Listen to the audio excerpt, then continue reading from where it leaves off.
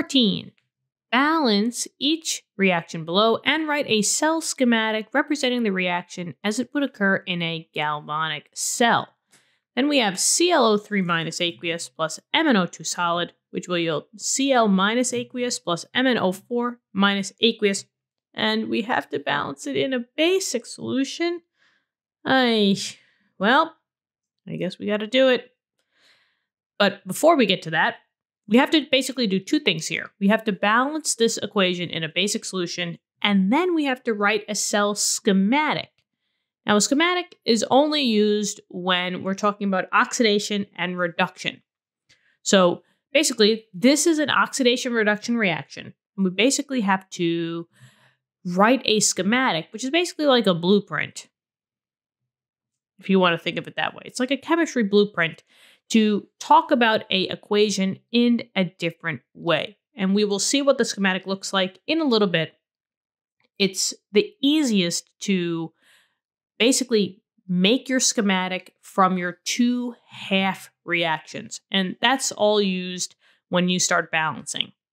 Now just know that a galvanic cell is just a cell that is spontaneous. It doesn't need any additional amount of energy to run this reaction. This comes to play when you're talking about your cell schematics. So when we do the schematic, it's going to be the setup as it would be in a galvanic cell. But let's start balancing.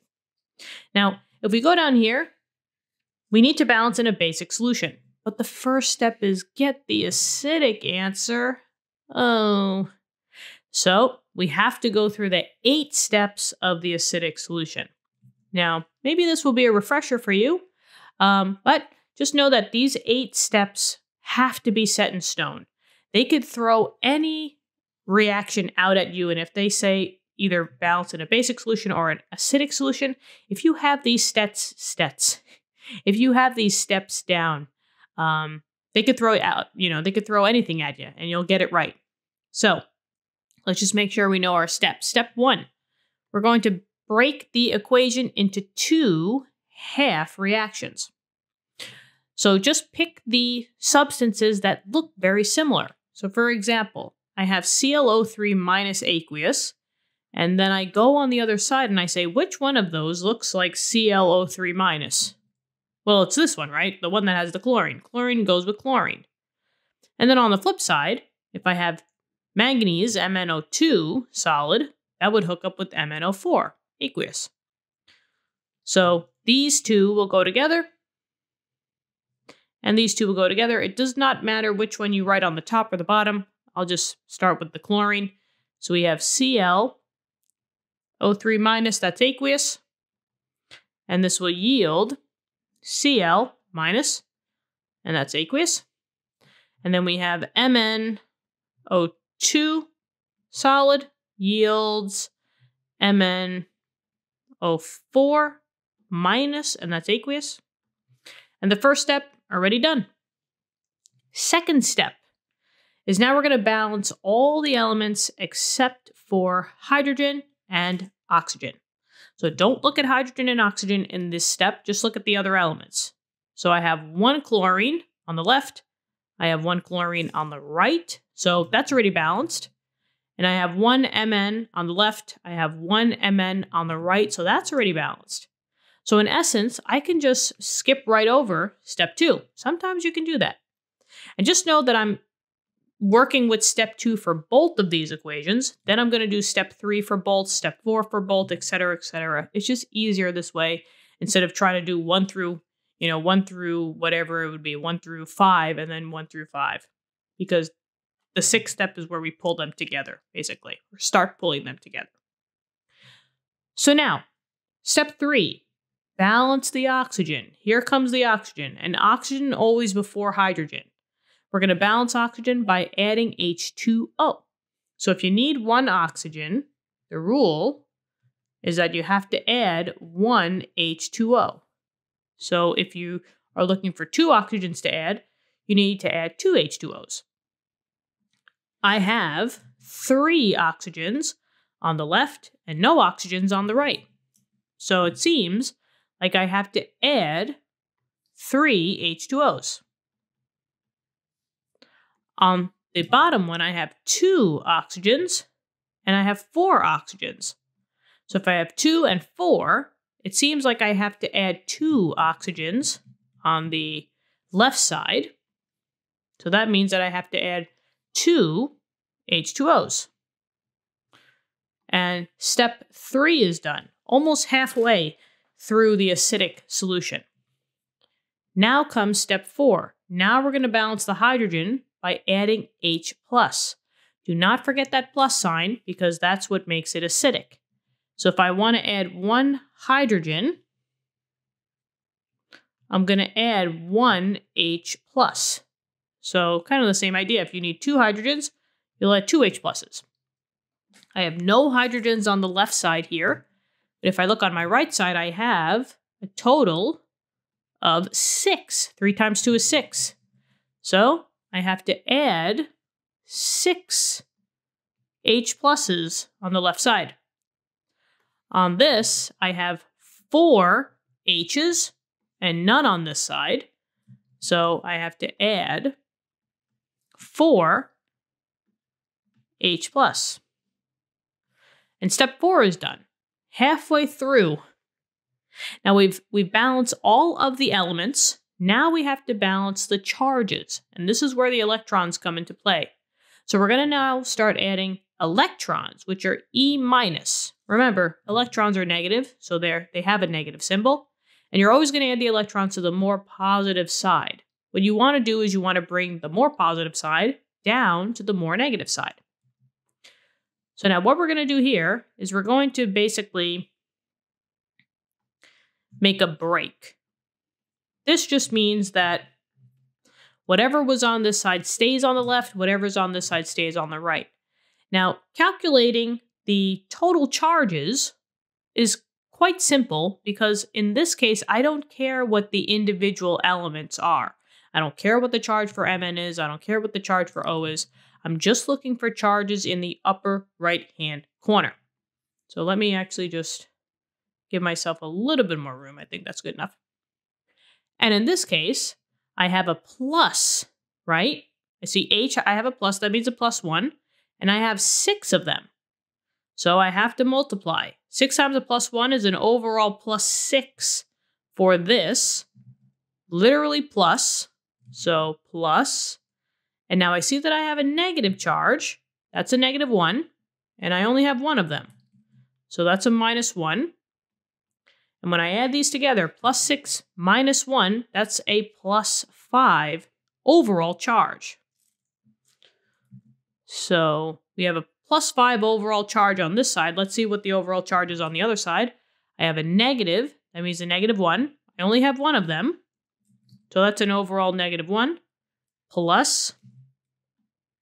Now in this case, I don't see a charge in the upper right-hand corner. That means that it's neutral. It has a 0 charge. And 3 times 0 is 0. So -1 plus 0 is a -1. So now I have my 2 overall charges. Out of the +5 and the -1, you're going to add the electrons to the more positive side. +5 is more positive than -1, so I know that I'm going to add my electrons here. But how many? Well, on a number line, how many does it get to go from a 5 to a -1? Keep in mind that the middle guy, not the middle guy, but one of the converting numbers is a 0, right? I have 5 to go to 0, and then I have 1 more to get to that -1. So from a 5 to a -1, there's a total of 6 electrons that I have to add. Now let's do the same for the bottom one. I don't see a charge in the upper right-hand corner. Maybe I should do this in blue, just for the same colors. So that's a 0. 2 times 0 is 0. Plus, this didn't have a charge. So that's a 0. So 0 plus 0 is an overall 0. Okay. And now, here's a negative. That means -1. There was only 1 of them. So this is a -1. Plus, there was a +1, but there was 4 of them. So 4 times a +1 is a +4. So -1 plus 4, that's a +3. Okay, so I have a +3 and a 0. I add electrons to the more positive side, that's the 3. How many? Well, it takes me 3 numbers to go from a 3 all the way down to a 0. So now step 5 is done. And what I'm going to do is I'm just going to erase the charges. So pause the video if you need to. It's getting a little bit crazy over here. We don't need the charges anymore. That was just to show you how to do the breakdown here. So just get rid of all these. That's fine for now. Okay. Now, step 5 is a really, really, really important step because you could find out 2 things. The first thing you could find out is which substance that you started with is the oxidant and which substance that you started with is the reductant. Now, what I mean what you started with is out of these 4, which one is the oxidant and which one is the reductant? AKA, which one is the reducing agent, that's the oxidant, or which one's the oxidizing agent, that's the reductant. Now, just know that out of your starting material, your products can never be the reducing agent, oxidizing agent, or the oxidant, or the reductant. So you're at now a 50-50 shot. Is ClO3 minus the oxidant, or is it the reductant? Well, this now comes from where the electrons are on your half reaction. If we're talking about oxidation, that's the oxidant, you're always going to be losing electrons, and the electrons are going to be on the right side. In these examples, the second one has the electrons on the right side. And who got you there? Was the MnO2. So the MnO2 is the one that's undergoing oxidation. That's the oxidant. So the MnO2 solid is the oxidant. Maybe I could bring this a little bit over. Okay, beautiful. So then the other one has to be the reductant, but let's just make sure there's 6 electrons on the left side, and anytime that you have electrons on the left side, you're gaining electrons. That's the oxidizing agent or the reductant. And who got you there? The ClO3 minus. So reductant ClO3 minus, and that's aqueous. So we answered that question. Beautiful. And now the second thing that we can do at step 5 is we could draw the schematic. As soon as you put those electrons in, we know which one is oxidized and which one is reduced.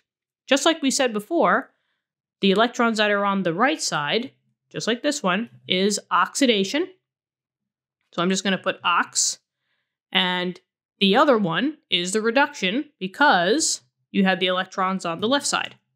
So what I'm going to do is I'm just going to bring this over because I just want to show you the general schematic, which is this. And maybe I'll put it, I guess I'll put it over here. So, general schematic for a galvanic cell is when you show oxidation first and then reduction. Now, oxidation always happens at the anode. You could remember this by anox. The cathode, on the other hand, is where reduction happens. You could think of that as red cat or cat red, but red cat makes more sense. We already discovered which one was the oxidation reaction and which one was the reduction reaction.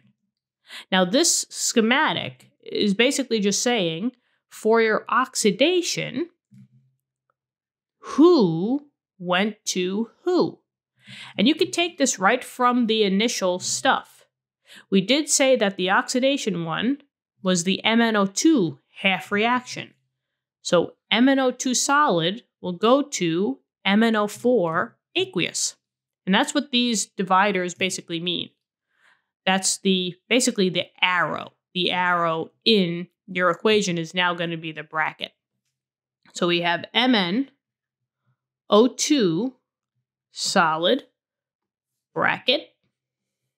And that turns into MnO4 minus aqueous. Now we're going to put the double bracket. And now we're going to talk about the reduction equation. That's this. This was the ClO3 minus 1 to the Cl minus. So the ClO3 minus, I don't know if you hear that, but there's fireworks going off and it's the middle of October. Fun. ClO3 minus will go into Cl minus, and that's aqueous. So let me just maybe put that over there. Maybe not too much. But now we have to say to ourselves, is this good enough? This is the general schematic, or do we need a platinum catalyst? Now, if we need a platinum catalyst or a platinum inert cathode, it means the same thing. What you're going to be adding is PT solid. Now, we only add this if one of the sides does not have a solid or a gas, but only aqueous material. But if I look at my anode, aka the oxidation, I do see that I have a solid, so we're good there. But on the cathode side, I see that both materials are in my aqueous solution, my solvent. I need a solid in there, and I'm going to use the platinum. So what I'm going to do is right afterwards, it always goes after, I'm going to put a bracket, and then I'm going to put that PT solid. But now, if this is the case, you're kind of breaking up this idea that you only have one bracket in between your reduction, your cathode.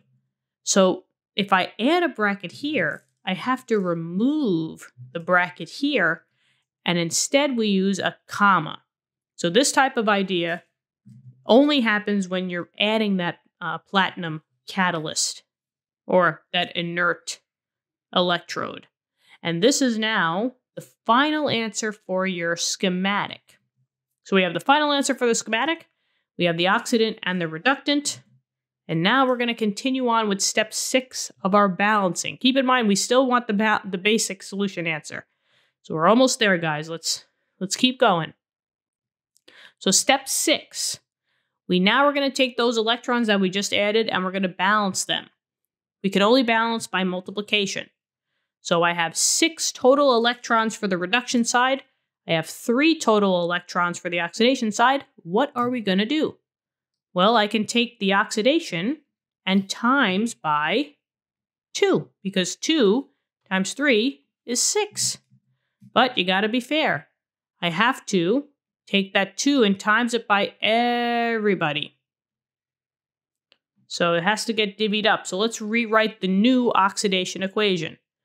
I will now have 4 H2Os plus 2 MnO2 solid yield. I have 2 MnO4 minus aqueous. I have 2 times 4, so I have 8 H pluses. And then I have the 6 electrons. And what I'm going to do is, maybe if I can, I'm just going to bring this equation downward because I want them to be in the same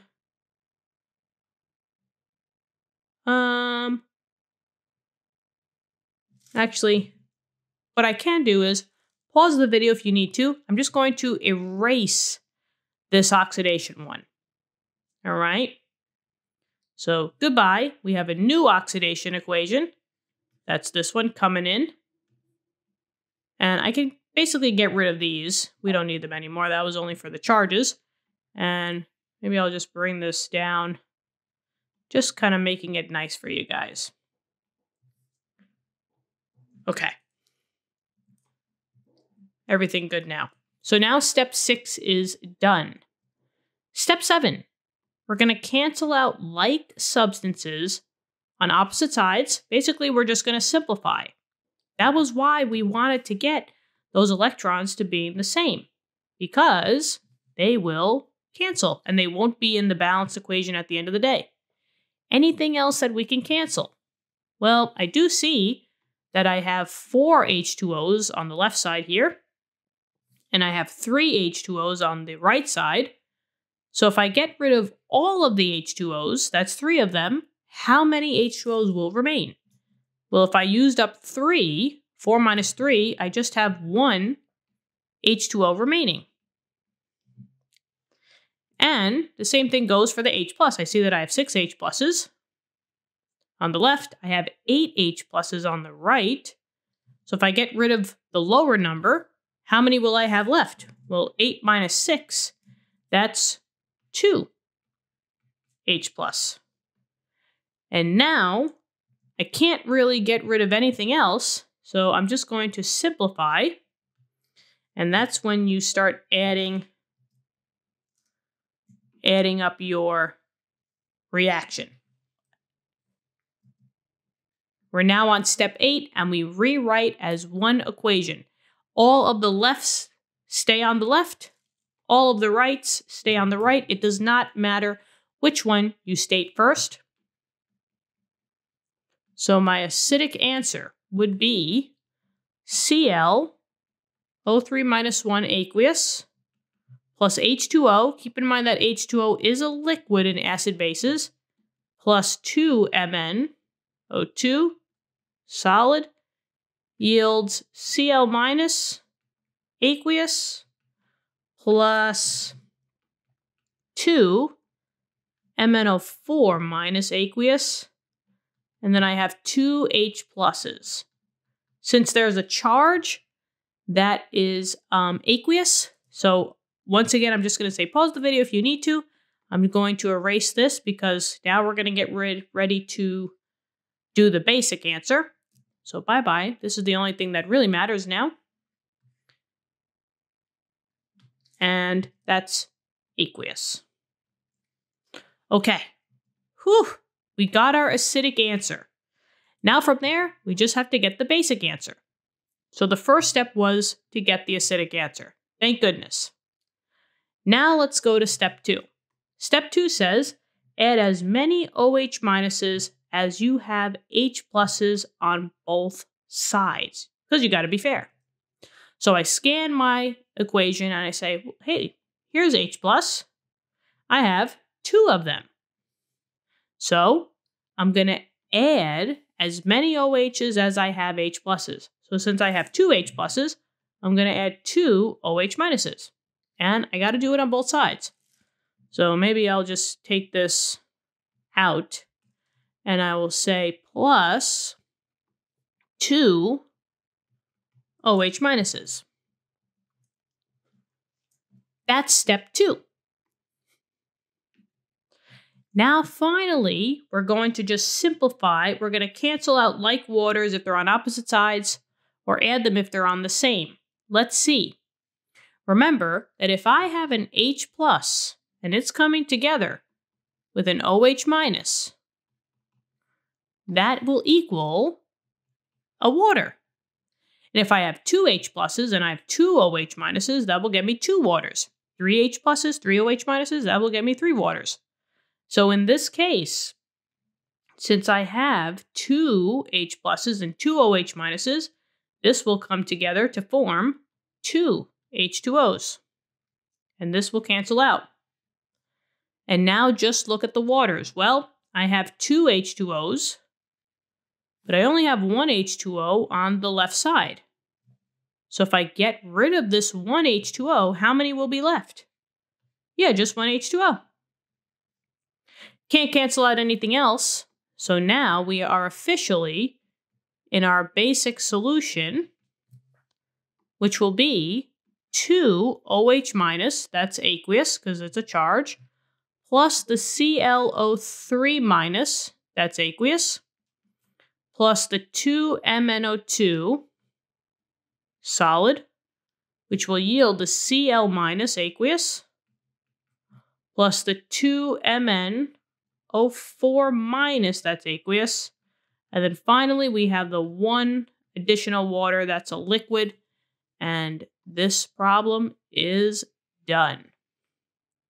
Oh my goodness, what did you think? I really hope this helped. Let me know in the comments. Love talking to you guys, and I hope you guys are having a great day. Maybe not after this problem. I have no idea how long this is. I'm going to guess maybe 25 minutes. So please, takes 25 seconds, not even, maybe 2.5 seconds. Just press the subscribe button just to get the word out there all over the world that this YouTube channel has, existed. We've been helping so many students across the globe. It's quite incredible, and free education is a great thing. So thank you so much. And I'm so glad you guys are learning from this channel. Let's keep studying hard, and I will talk to you in future lessons. Bye-bye.